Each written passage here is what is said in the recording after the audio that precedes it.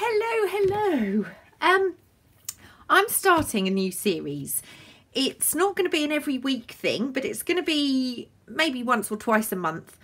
And it's going to be called File Folder Friday. And I know it's not Friday today, but I filmed 5 videos yesterday, and not a good day actually for technical issues and mess ups. I'm going to show you some of the mistakes I made at the end. But we're going to start today with File Folder Friday. The reason I'm doing it is because I managed to get hold of a huge amount of the swinging file folders from Facebook Marketplace. So I'm going to be using up my stash of those. And I'm going to be basically utilising ideas that I've seen on YouTube and Pinterest and creating something with these file folders. So the first thing that I made a complete disaster with yesterday was the envelope expansion things. I'm not sure what they're called. I've seen lots and lots of versions of these. The last person I watched was a few months ago, and it was Rachel from Roxy Creations. So I know she's done one. I know Gail has made one, and I'm pretty sure Wendy has too. So there are lots of videos out there. I'm just going to use these 2 pieces today. So I've got a whole file folder here, which I'm going to use, and a bit of a file folder. So the first one I'm going to do hopefully a couple of variations of this, is just to make them a little bit different to what I've seen. I'm going to do this with a kind of portrait style envelope. And the first thing we need to do is just glue these envelopes down. Now, because I want to keep this fairly quick, I'm not sure that I'm going to be, probably going to glue that shut. And that is one of the mistakes I made on one of the previous videos. I actually glued my envelope shut. I don't know how I managed to do it, but I got glue obviously inside of my envelope. Now, I have been doing this with either 3 or 4 envelopes. I'm pretty sure you could use more if you want to. You just need to work out your project to decide how many envelopes is best. So that's very, very quickly done. I'm just going to grab my little cutting board, and I want out my secure ruler, safest ruler I have for doing something like this. I'm going to use my craft knife, and I'm just now going to cut the top off those envelopes. Now they're sealed, so it's going to turn them into pockets. Now, the reason I decided on this for my first project for File Folder Friday was because Michele Scott is doing a project using envelopes, because obviously we all have a lot of envelopes. I'm just going to make sure I haven't glued any of these shut. I really don't know how I managed it before, because it was glued fairly way down the envelope. Okay, so that's that part done.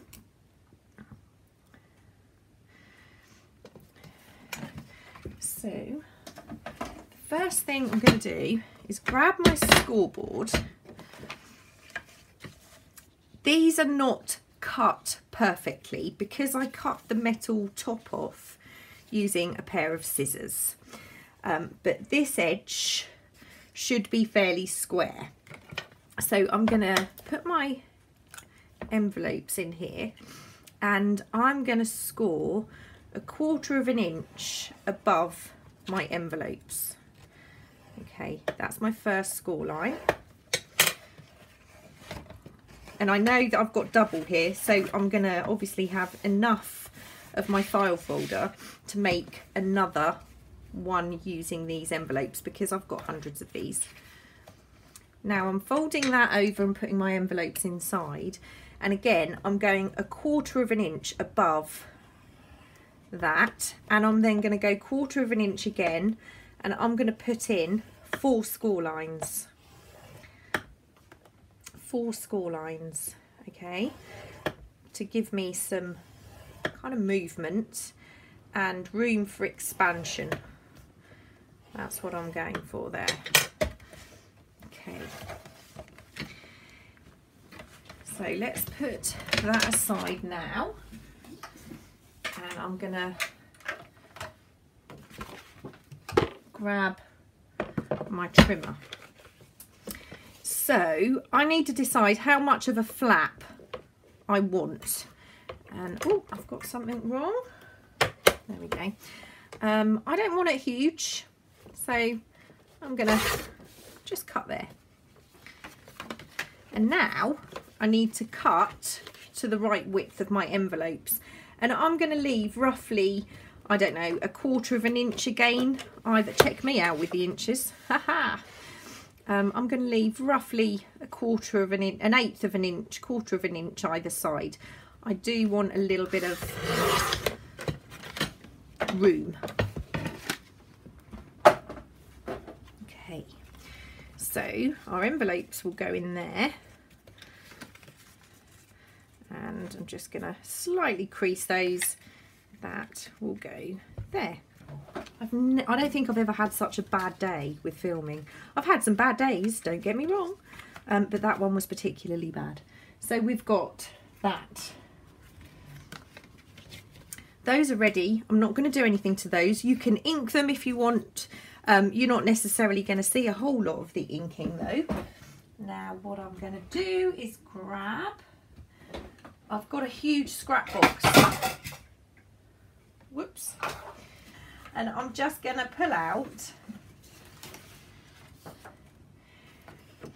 absolutely anything to cover this. Okay? Just something that will work for the theme you've got going on. It doesn't matter which way round the papers go. I think what I'm going to do is trim this bit here. Now what I'm going to do is I'm going to go,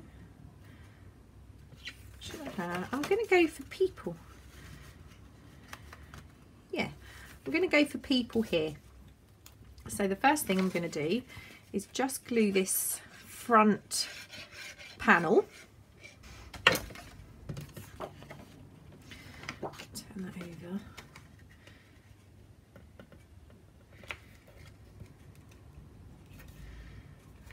Okay, so that's that, and now I'm just going to trim. I don't want to put any coverage over the creases because it makes it a little bit more tricky. That's great. I'll ink everything at the end.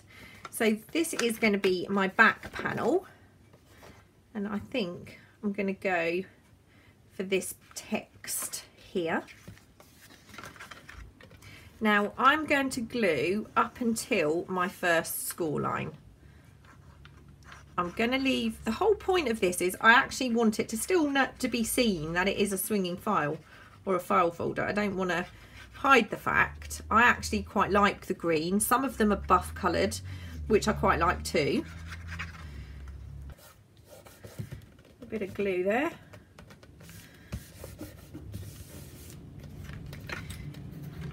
So I'm going to trim this one.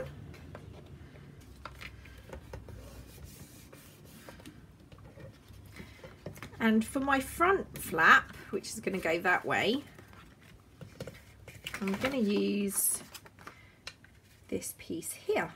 We'll do that piece there. I'm going to use that side. And again, I'm only gluing up until that score line. Whoops, wrong edge. Never mind. I was going to use that side.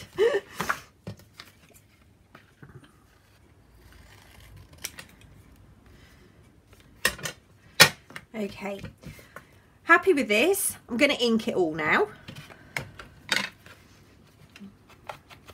So that is now done. I know I said I probably wasn't going to sew, but I actually really want to. So I'm going to sew around each of my panels. Give me a moment. Okay, so that's all sewn. Not the perfect sewing job, but it's done. Now I'm going to grab a piece of this scrap and I think this is a 1-inch hole punch.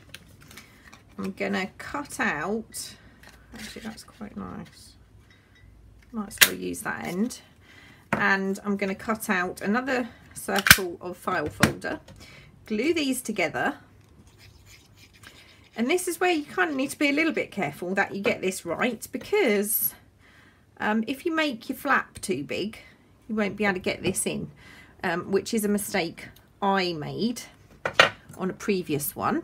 I'll show you the mistakes later. Ink round here. So what we've got is that this is going to have an eyelet, and this needs to have a little piece here. Now, I don't want to cover his head up, so although his head is half chopped off, that's okay. That's okay. I'm just going to hold that in place. Grab my board, grab my pokey tool, and put a hole through there, like so. And I'm going to get a paper fastener. Let's go one of those. Put this through here. Now, the secret is not to make this too tight. You can put a spent eyelet behind here like Wendy did. I do that quite often, but for this is quite a small project, so I don't want that sticking out too far. I just need to make sure I'm leaving a little bit of, I can't see because my software's stopped working again. You just need to make sure you've got a little gap here to be able to put your thread round. So I'm going to open my eyelet, but I'm not going to tighten that too much. That's perfect, I think. Yeah, there's wiggle room. I'm going to get my glue. I'm just going to make sure that's flat. Put a little bit of glue around here. And then I've got my surgical tape, any tape will do. I'm just going to double check that's secure by adding the glue. And then with my little foldy thing, this is not a bone folder as such, my scoring tool, I'm just going to make sure that's nice and firm. And you can see I've got the room because I can slide this underneath there. Okay, so that's on, that's good. Now I'm gonna grab somewhere, this one will do, grab a pencil, and I'm just gonna put a little dot there. Grab this, put my hole in.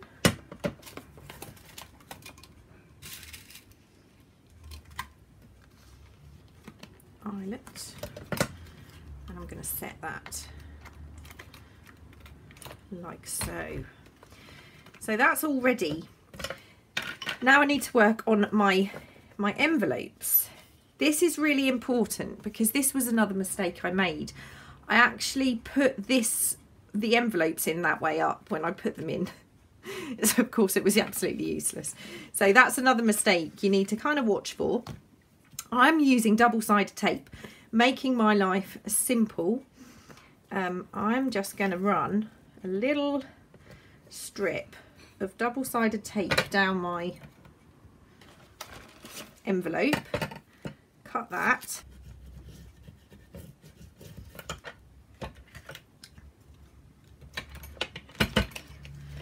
I love this glass mat, but it's very noisy, so I apologise for the clanking. So I'm going to line my next envelope up and put that together, and another piece of tape.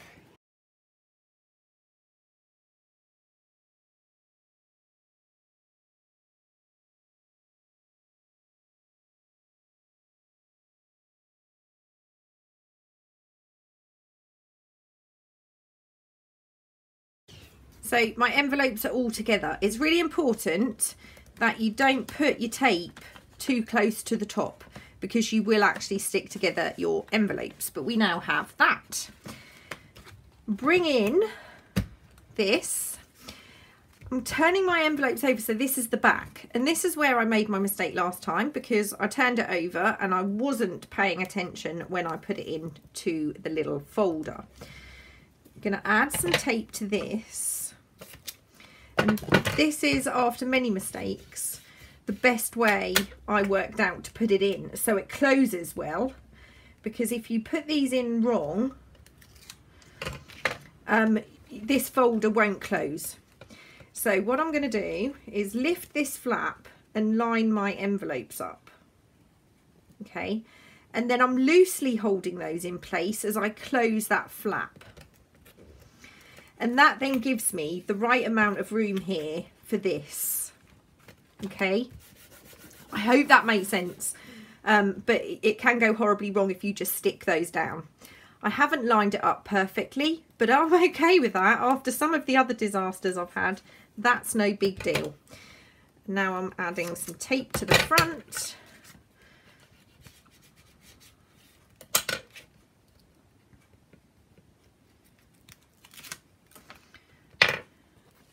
And I'm going to close that over.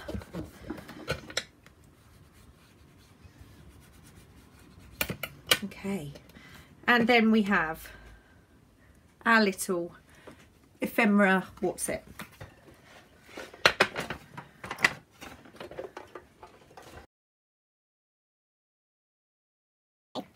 There we go, so that will now,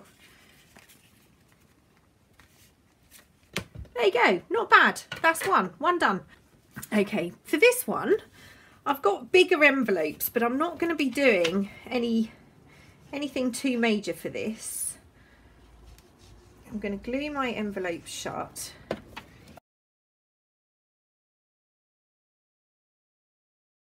Probably would have been a good idea for this particular one to do more than 3 envelopes, but I'm going to leave it at 3. Line those up. Just cut the tops off the same as I did before.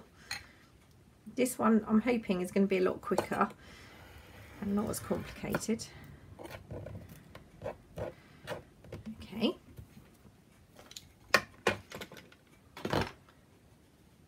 This time I'm taking my file folder. Okay, I'm using the folded edge to make sure that's flat, and I'm just going to make sure I've got a square cut that edge. Okay, then I'm going to put my envelopes roughly in place. I only need one. I'm not doing any measuring. Don't know if you've noticed. No measuring.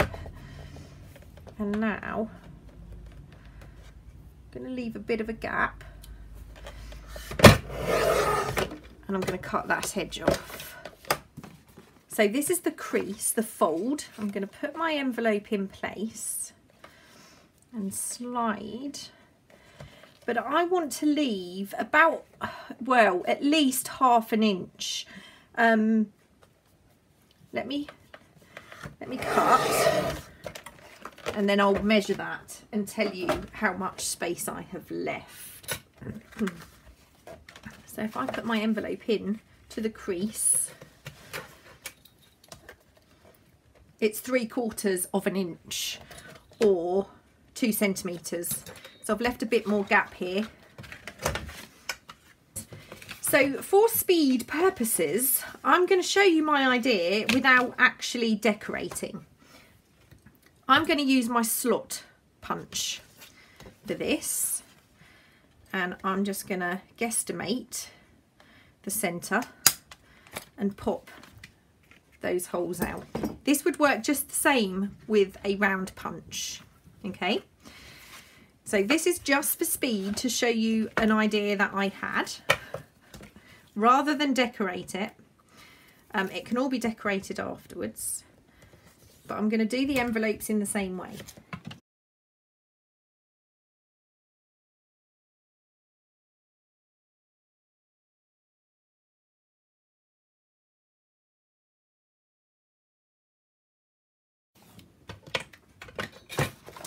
So now my envelopes are in place.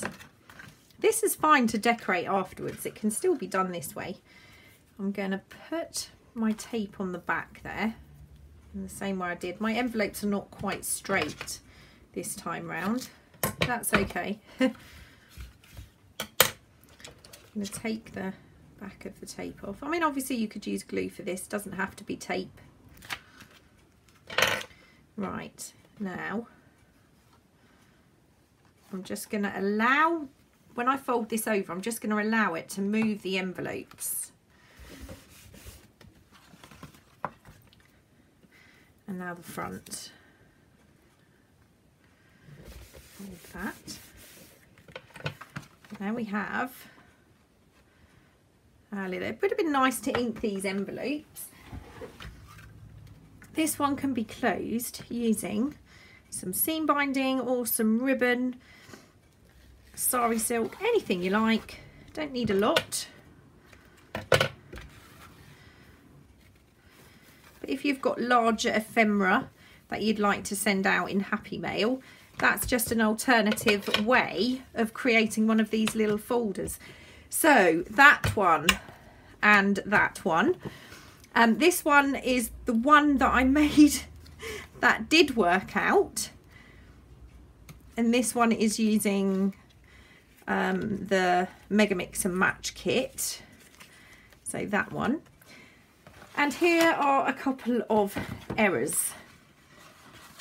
So this one I ended up having to close with elastic. And also, can you see the envelopes stick out of the side because I ended up cutting down my file folder too much. It still works, but it's not fabulous. The other thing I did, in this one, I decided to glue the whole envelope down, which gives me very little room in these two pockets. It also, I did the closure wrong because I didn't have room to put the circle here, so I thought that's okay, I'll just put it there, and then I actually stuck that down, so nothing can go under there.